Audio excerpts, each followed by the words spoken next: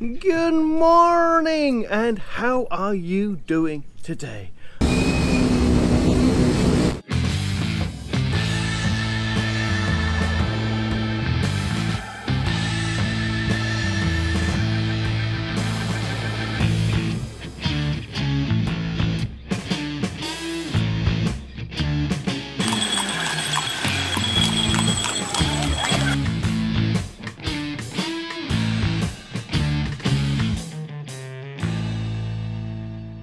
After a beautiful quiet night's rest in this beautiful quiet neighborhood, I am up.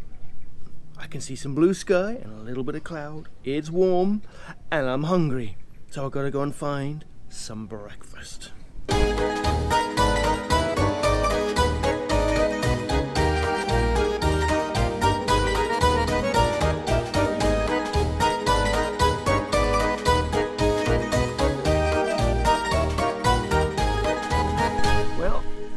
Short walk around the corner from my hotel, I have found a nice little guest house that allows visitors to come in and have breakfast, and I picked this for two reasons. One, it's the first place I found that served breakfast but also there's a huge grey cloud rolling in and it looks like it is going to throw down with rain, which is why the area is so beautiful and green. But that means I shall enjoy my breakfast and then decide what to do depending on the weather. But I have all managed to organise my bike rental. So my motorbike will be dropped off later today so I can explore the area, go up to the mountains, the temples, down to the beach. Thank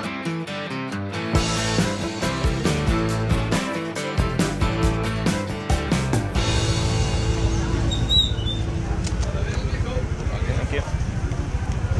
3,000 yeah, for the parking. How much? 3,000. 3,000. Thank you.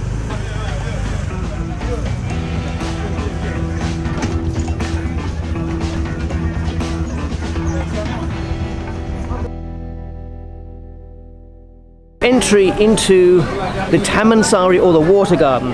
It is, for a foreigner, 15,000 for your ticket, plus you got a camera, like a professional camera rather than a phone camera, you have to pay an additional 3,000, then attach this so people can see it. And now let's go in and see what it's all about.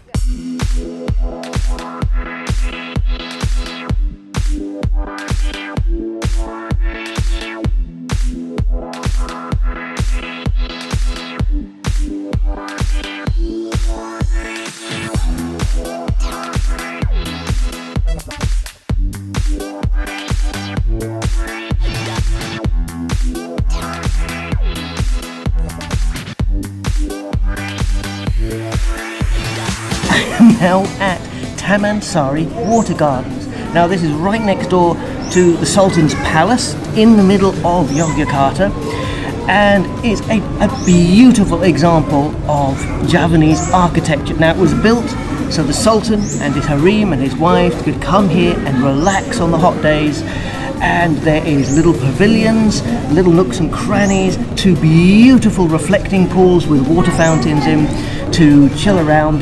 And I imagine if it wasn't for all the other people, it would be a very peaceful place. But I'm here at the weekend. It's a very popular place to visit. It does get quite crowded. I would recommend, the recommendation are to come early in the morning, or you can actually sunset apparently is a very nice time here as well. And it is quite busy and really hot, but quite beautiful. It's really lovely to look around. The nice gardens, you can find a sort of quiet corner here and there, and if patient around the reflecting pool to get your photographs while people queue up to take their selfies. Also, on the thing of cameras, if you have a real camera, not a phone, that nowadays takes as good film and video as any camera, you have to buy an additional permit. It's only 3,000 rupiah, but the whole thing of like, because you can carry a real camera, you pay extra for it, whereas a phone nowadays, okay, I'm not going to get started on that. I'm going to focus on Taman Sari Water Gardens, which is very beautiful. Let me get out of the sun and show you around this beautiful spot.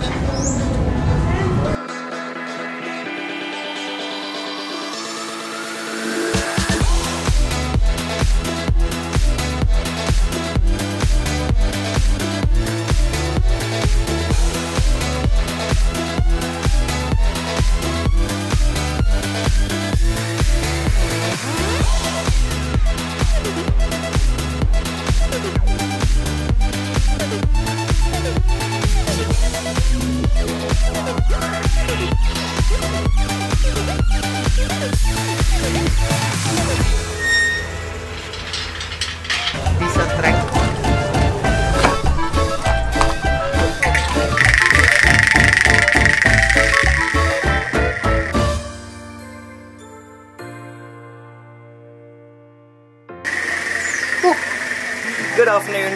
I'd have a ticket for one and a photo card. We are still in the middle of Yogyakarta, or Jogja, and next to the water, or beside the water palace, and beside another square. This is Alun Alun something else square. Alun Alun must mean square or something, garden place. We are at the Sultans Palace, and entrance for foreigners is 7,000 Indonesian rupiah, and for filming another 2,000 rupiah. So I'll carefully attach my filming tag, so I've got that around me. There we go, filming tag, one ticket. Let's go in and show you the Sultan's Palace.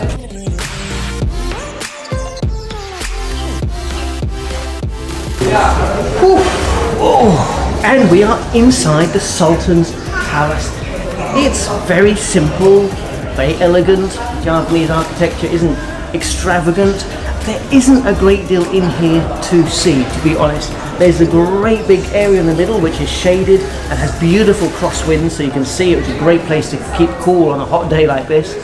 Surrounded by 4 buildings, I think, around the outside, which have been turned into museums, some with some photographs, some with some bits of history in to explain a little bit about the Sultan's presence here. And that's it, really. There's not really much in the way of gardens. That's why you have the water garden, because from here you would escape to the water garden, which you have a pathway out the back, which we can't take, just for the Sultan.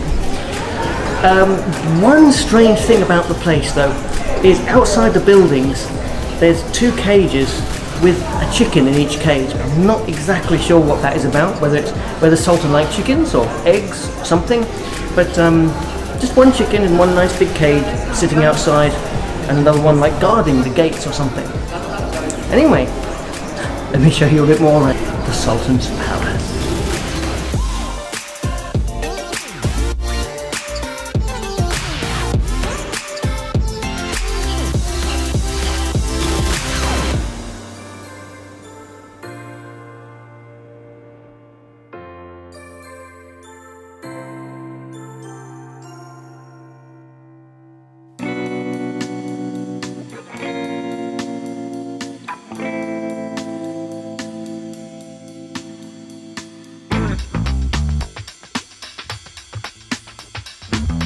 We are in Alun Alun Kidul Square, where there is these 2 beautiful banyan trees, and the myth has it that if you can start at the edge of the square, you have to start at the edge of the square and walk in a straight line straight between those 2 trees while being blindfolded or not looking, no peeping allowed, you will be blessed with good fortune and blessings in the future, and your wishes will all come true. And as you can see, it's quite a few people trying it out.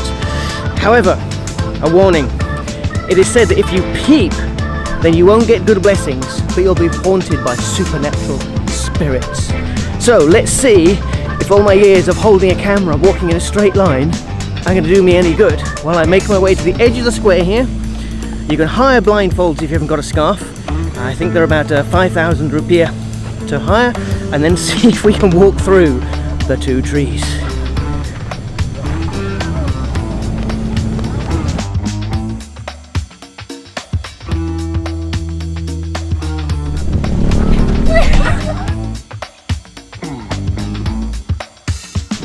Did we make it?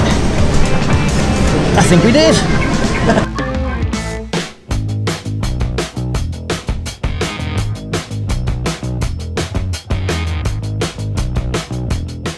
Here's a special one for you coffee lovers. Here's looking at you, Peter McKinnon.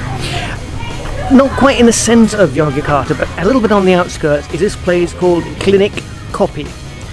Now Indonesia is famous for its coffee. It's got the coffee that has been brewed out through an animal, and lots of wonderful, very aromatic coffees. Worldwide famous, and of course Java coffee. We're in Java. So this place specialises in coffee in a rather unique way. So I'm hoping it's going to be open soon. Lots of people waiting for it to open, but apparently you're not allowed sugar, not allowed milk, but they introduce you to the real taste of Indonesian coffee. Now all I've got to do is see if they open and let me in.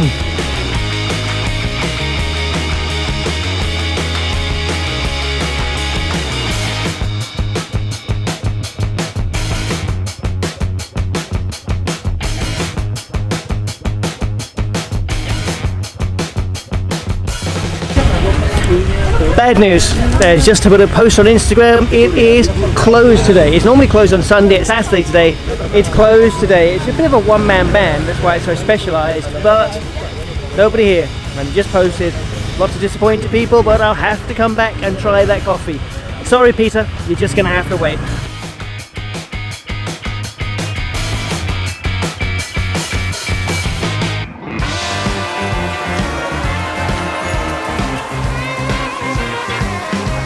And it's evening time, and welcome to Molioboro Street. Now this has become famous in Yogyakarta for its shopping, and on one side of the street is lined not with just ordinary shops but stalls show it's selling mainly clothes but lots of other accessories and things as well.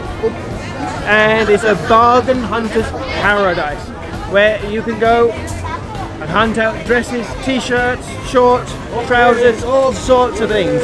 And in the evening it really comes to life, because that's on that side of the street. On this side of the street, all these stalls set up in the evening and do food like this here. Your fresh food there. Oops, sorry about that. And then you've got these little places where you sit down. These just set up in the evening. Sit down and eat the food you've ordered. And as you can see, it is very popular. You eat the food, right guys? So you just go to what's looking at the end, decide what you like to eat and drink, sit down, you take your shoes off, sit down on the mat and eat while life passes you by between shopping sprees. Let me show you a few of these nice restaurants, cafes.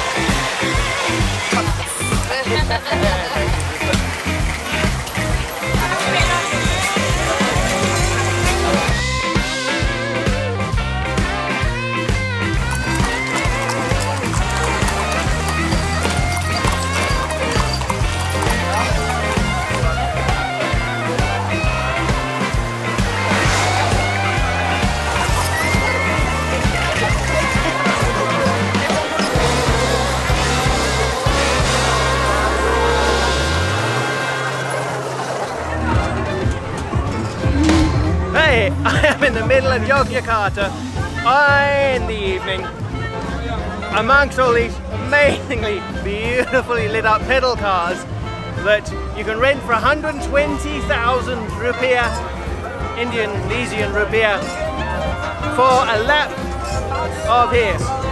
There's little mini Beetles, mini buses,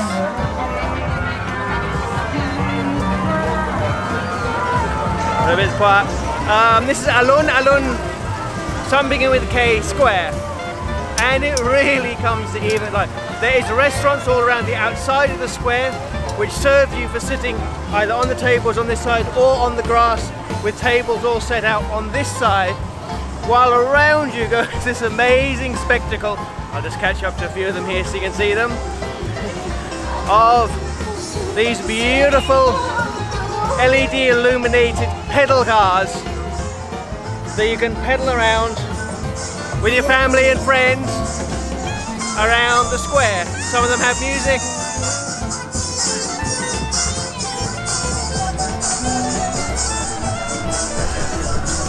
Oh, and this apparently happens every evening. I think though, I've come at the weekend when I think it's a little bit busier, but I'll check it out during the week and let you know if it is.